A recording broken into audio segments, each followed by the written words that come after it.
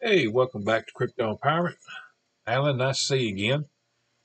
Had a person ask me about buying some crypto and where to buy it at. They want to get into it and kind of try to be their own bank and try to have a supplemental income to go along with what they're doing. So, my advice and to her, to y'all, is I'm not a financial advisor, I'm just kind of showing some opinions on some things that I've done.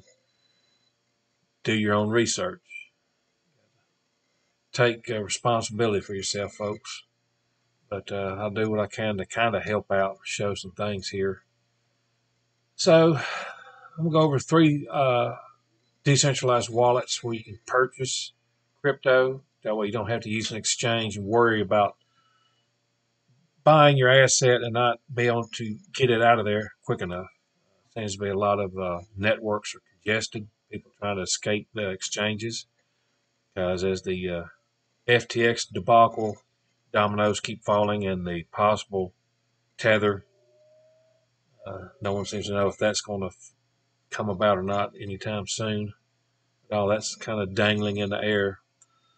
So one of the first ones I'm going to go over is Arculus.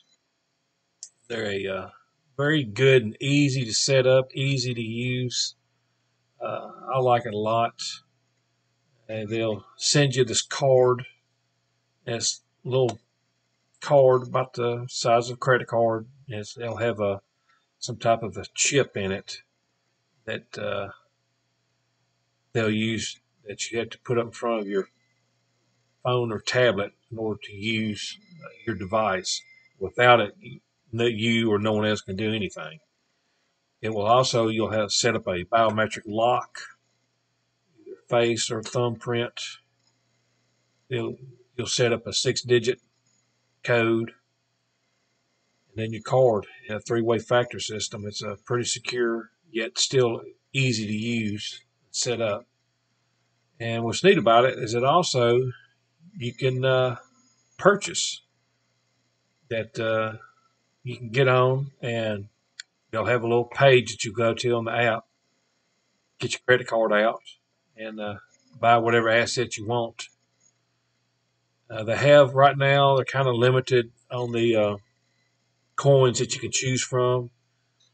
Arculus hasn't been around too long, so they're still kind of setting up different coins. And they're having to deal with the problem is not the coins, it's kind of the networks some of these coins are based on. But they've got a lot of the big ones: Bitcoin, Ethereum, Link, XRP, Quant. So they're. I did send an email to them this morning, and they got back with me within an hour. Customer support, and I was asking about some coins that I wanted to see on there, and they said that pretty soon they're going to have Stellar XLM on there, so that's good. And the others they're going to put in the account that's based on customers' wants. Reason why you don't see what you want to see on there. Like I said, I really enjoyed Arculus. Like I said, the support great, security, and the ease. So it's a good one there. Another one, of course, I've always spoken highly of is Exodus. You can also purchase through them as well. Since they're a decentralized wallet, remember, folks, you want decentralized wallets. Your keys, your coins. That way they're not in exchange and where it can be mismanaged by somebody claiming to be a genius and philanthropist and all that mess. Bull. SBF and Mike Freed. But, Exodus, you can purchase through them, and then it'll go right onto your wallet. Easy to use as well, quick. Matter of fact, I believe, not keeping all your eggs in one basket. So there's nothing against Exodus. I just moving some stuff around. I moved some items from Exodus over to Arculus, and it was so fast. It was just in a matter of seconds. I copied the address from Arculus, went to Exodus to send, and by the time I got back to Arculus to check, items were already there. So I mean, we're talking 3 to 5 seconds. It was that fast. So uh, it also exists, like I said, excellent customer support, easy to use. They have a lot, like I said, about 260 plus crypto. Uh, and not everything's there, but they got a lot of the big ones. And also, they're willing to talk. You got different things you want to talk to them about getting additional coins on. They're more welcome to hear and listen. And they're very easy to get with on Twitter. They'll talk to you on Twitter pretty quickly as well. Another one I like, Trust Wallet. I've had them for a while now. Very good, and you can buy on there as well. Very good, trustable. I think they're owned by Binance now. Wrong, but usually they're just mobile use only, phones and tablets. But now they have a browser extension where it basically just puts it onto the side of the computer as if you got a mobile phone attached to your screen there. The only thing about Trust Wallet, and it's not their fault, these folks right here, Apple, they've got some serious issues. This man here, he might claim to be a philanthropist, but he does not like humanity. He does nothing to help.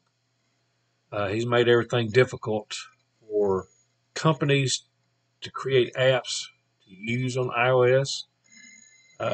He wants this deal where it's like some crazy stuff where he's wanting like 27-30% of the take on what they sell through third parties on those apps. That's why Trust, they forced them to do away with the app on Apple. I still have mine. I have a Apple phone, but only thing I can do with it is use it for cold storage. I mean, as a hot wallet. Uh, they've done away with Trust where you can use it for DApps access for decentralized finance and games and whatnot. But you can't NFTs so forth. So if you're going to use Trust, which is very good to use, you're going to have to get you an Android or use the mobile. Use the desktop. But, it's kind of a mess right there. Here, Apple has gone to block Coinbase Wallet's iOS app.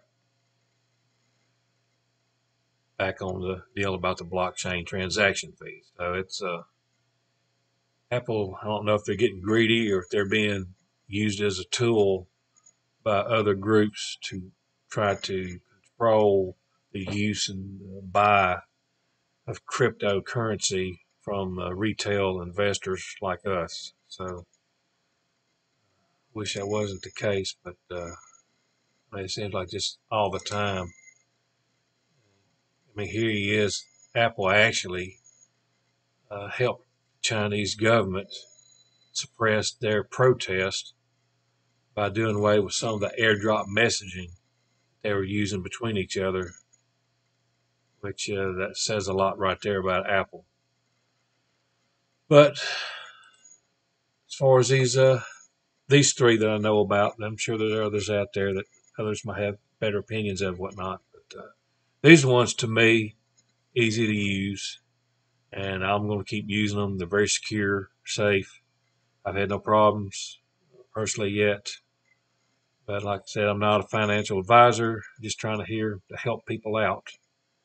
So thank you, and please keep watching. Please like and subscribe, and check out on Twitter at Crip Empowerment. Thanks so much, and see you later. Bye.